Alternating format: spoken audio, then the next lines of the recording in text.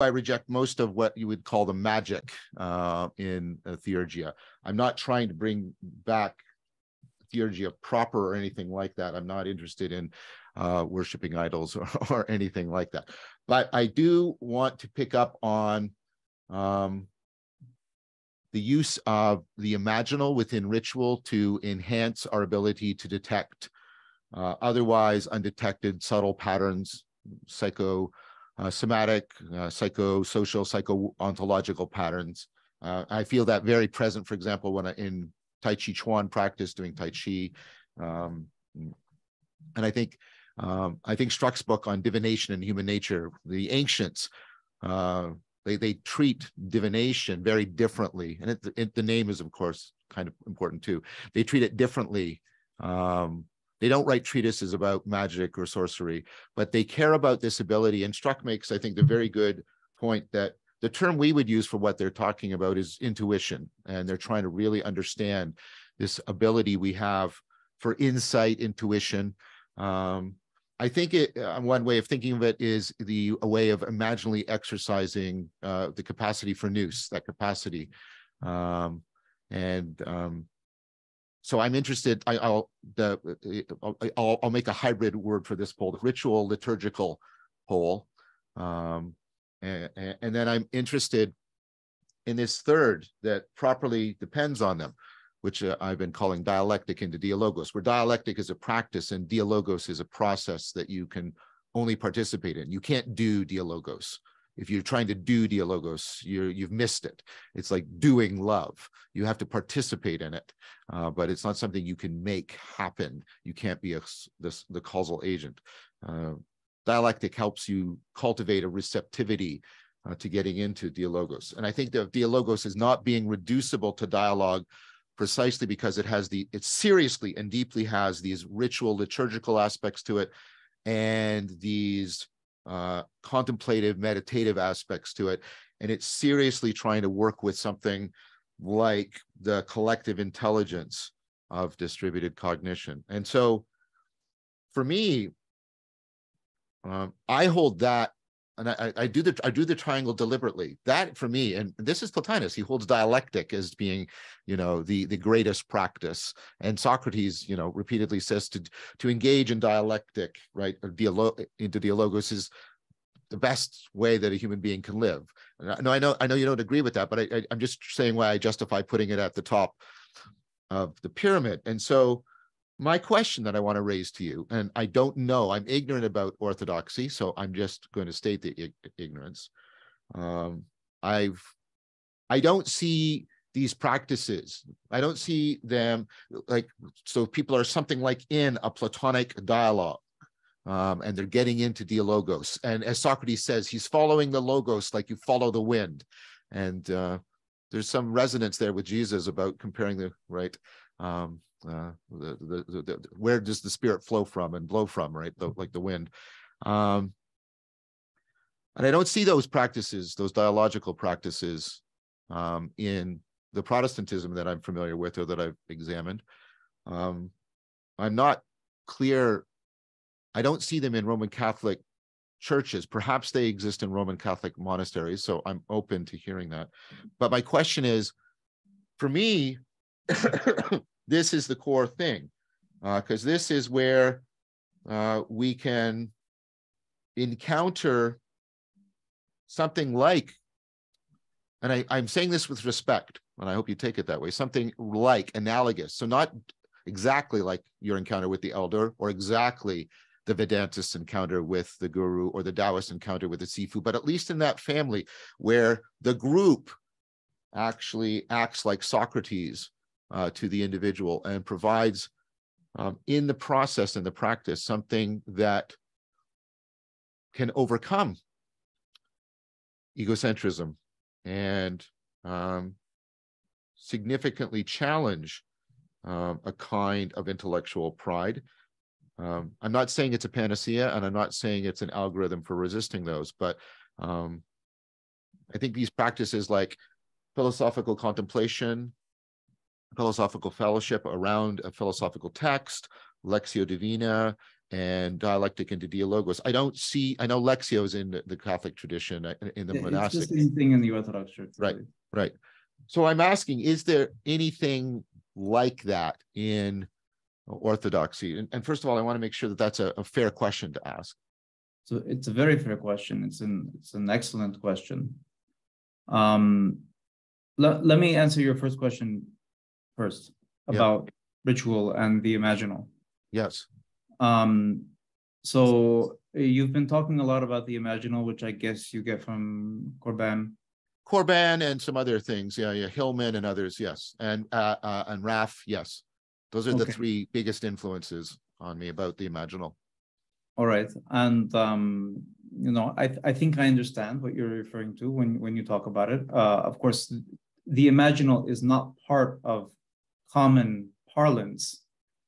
You know, how people talk about the imagination, yes, and or fantasy, you know, but what you're referring to is something quite different. Yes, very much. And obviously, I think once I understood what you were referring to, it seemed to be obviously true within, at least within its own parameters. You know, you give the example of the Tai Chi, and you know, obviously it works.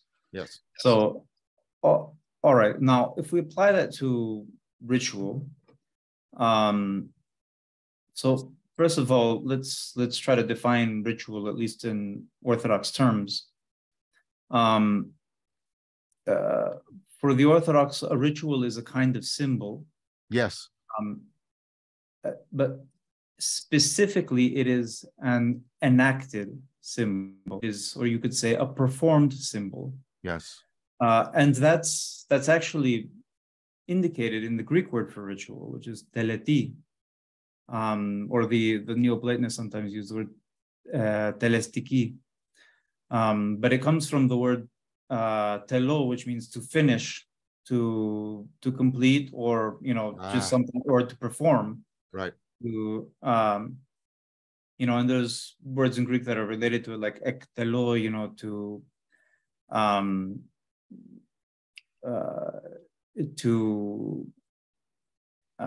execute a task.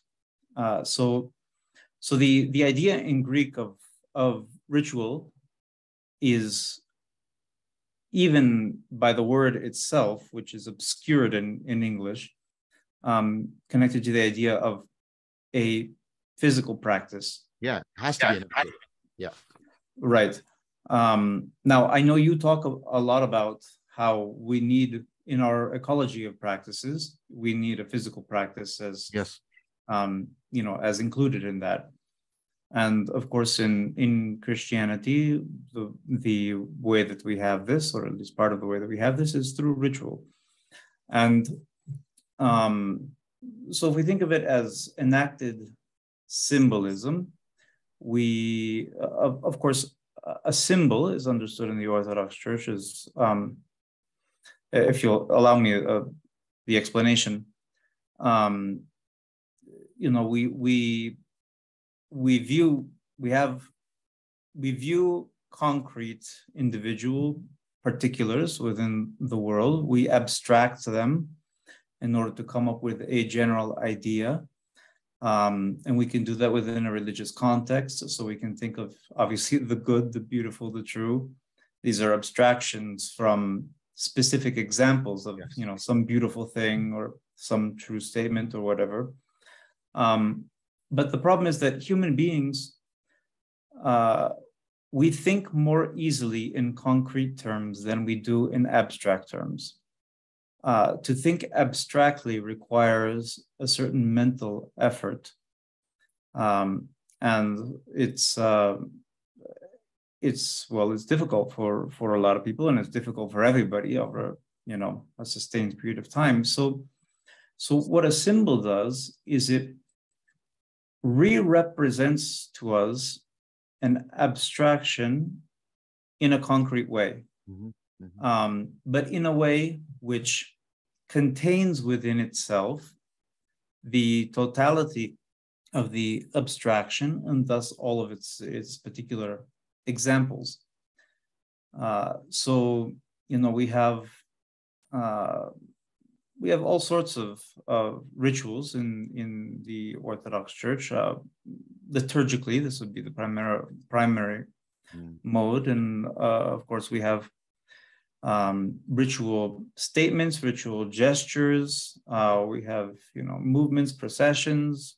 We have the chanting, all of which goes according to a certain order. We have the structure of the music itself, which is of course, which is according to a certain set of rules. We don't just use any music in church.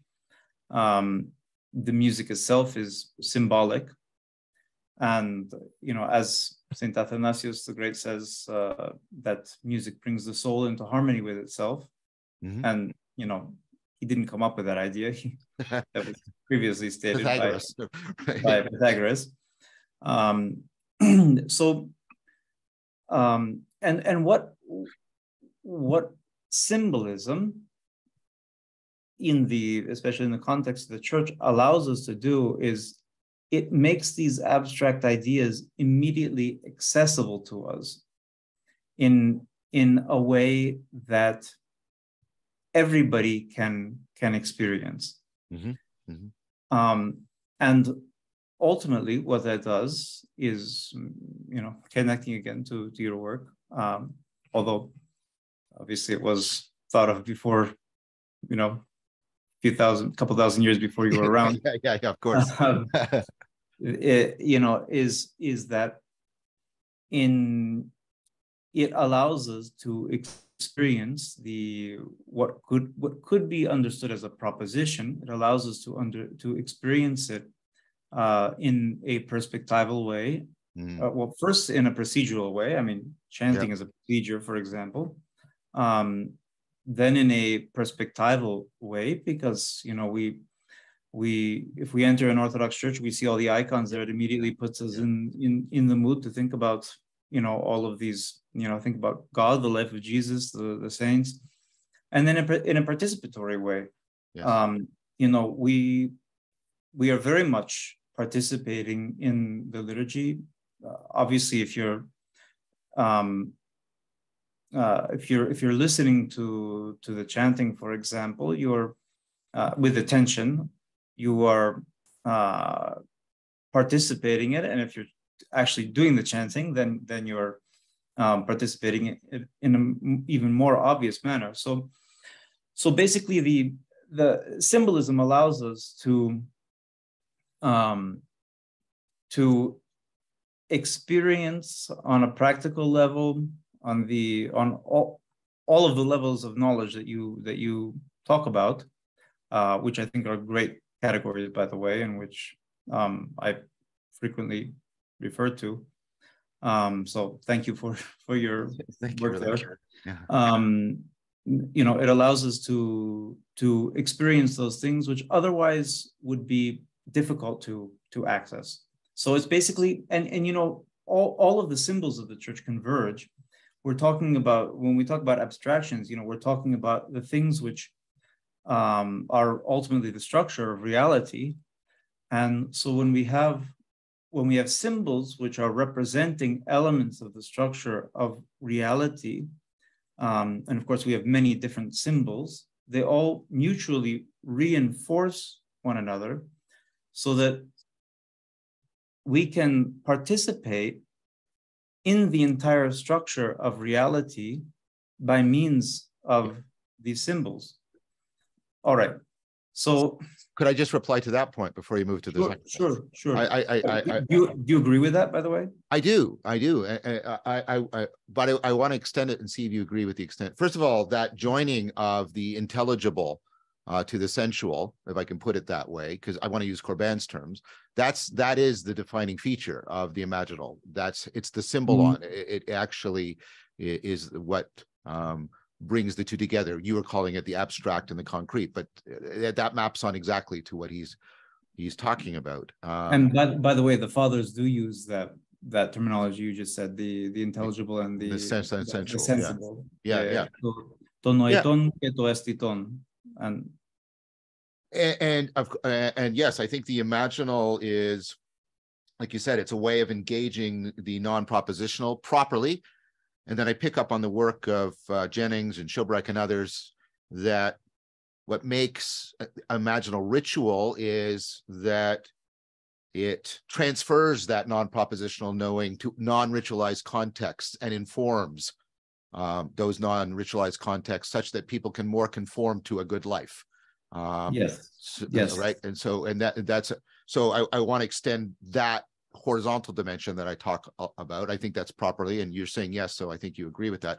And then the other is, I want to talk about how it not only reaches up, it reaches down, because the point is everybody, and you did say this, but all of the propositional is always deeply reliant on and embedded in the non-propositional. You and I are both gesturing when we're trying to talk, we're nodding, we're playing with intonation, we're flipping around perspectives with metaphor, we're doing all of this. And it's to say that, right, it's not only so much that the symbol reaches up, and I'm going to, and I hope you'll take this in the right way, but it reaches down, it reaches into the depths of our embodiment and our cognition.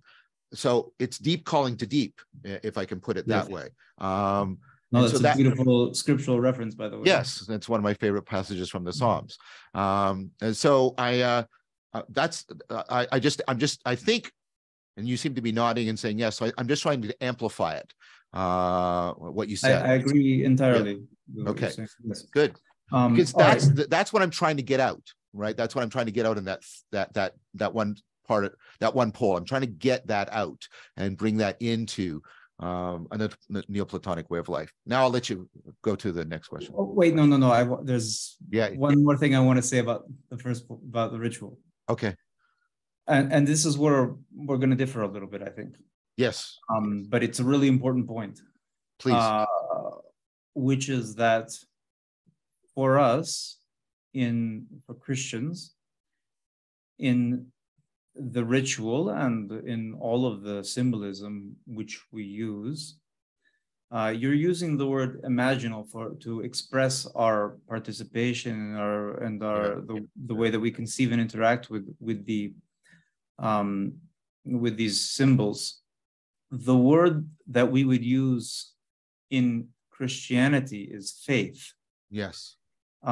Because we are not conceiving these as some sort of provisional mental concepts that perhaps in theory could change. Rather, we are conceiving them as eternal truths, fundamental truths about reality, which we accept on faith. And obviously by faith, I'm not referring to a blind faith in something idiotic. Yeah. Which we accept on faith, and by faith, we both accept it in some absolute sense. In other words, that there's some absolute core to what we're believing, or there's, to put it differently, there's some absolute basis, a grounding to reality, which has to be there. Otherwise, you're just chasing your tail continually. And which really goes to what St. Paul says about faith. He says,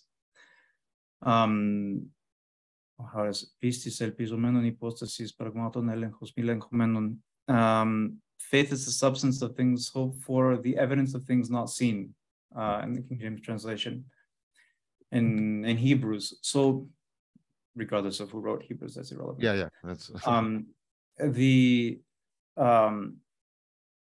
so when we say that faith is the substance of things hoped for, the evidence of things not seen, what we're doing, and some of the fathers of the church talk about this explicitly, and actually Clement of Alexandria talks about it very explicitly.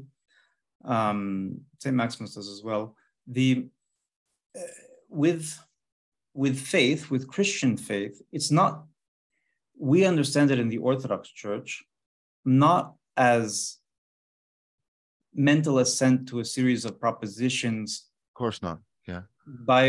By which, if we assent, we therefore gain salvation, as maybe the most extreme Protestant view would be. Right. And I realize that many Protestants would not want to go that far with that simplification. Sure. But anyways, there's enough truth in it to make it a useful reference point. Sure. To contrast with. In the Orthodox Church, we're viewing in these terms. It's almost a definition that St. Paul is offering here.